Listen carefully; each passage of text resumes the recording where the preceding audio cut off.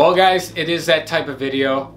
This fucking masterpiece of a film. I talked about it so many. This is gonna be a short video. I just want to say, remembering Man of Steel. We are 8 years since this film came out, June 14th, 2013.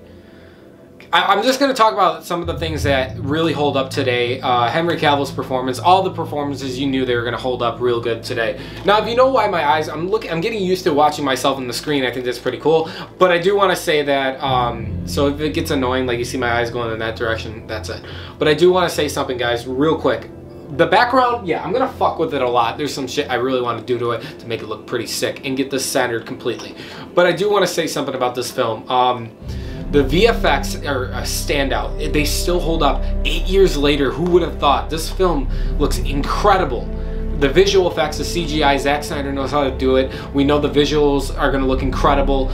The score with Hans Zimmer and Junkie XL, if you didn't know Junkie XL was part of it as well, fucking beautiful. The performance is beautiful, the story beautiful.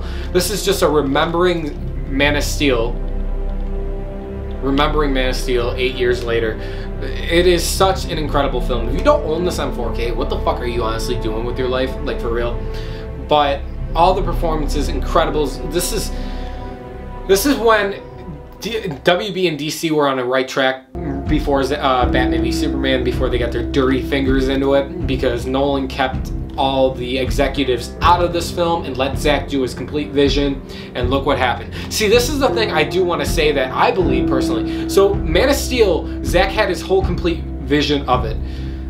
Batman v Superman, compromised. Even the Ultimate Edition, just a little bit, was compromised. The Snyder Cut, look how good that is doing. So overall, guys, this is just, I'm looking at it. God, I watched it a couple weeks ago and I just realized one of the most emotional scenes that actually got me to tear up was when Jonathan Kent, Kevin Costner's character, does die with the tornado. The score, the emotion, the impact, really, it's beautiful. The first flight sequence, the battle in Metropolis, battle in Smallville, guys, you name it, everything. The opening sequence on fucking Krypton, and beautiful.